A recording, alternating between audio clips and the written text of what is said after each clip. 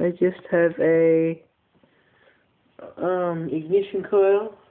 It's driven by a relay, which you can't see. Or you might. No, you can't. And I'm putting AC into this DC relay, which is making it alternate back and forth. And I'm putting 12 volts 5 amps into the ignition coil, and I think it's electromagnetic fields, which is, when I switch this on, you will see this wire, this paper clip jump up. Okay, so I'll connect it.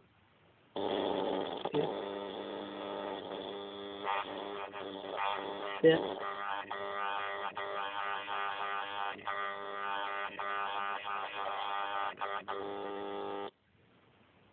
Put it in a better position. Yeah, it works better from here.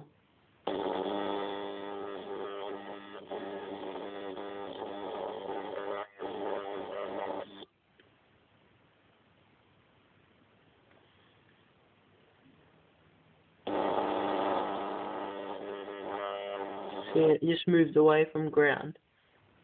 Let me try putting on this side. See what happens.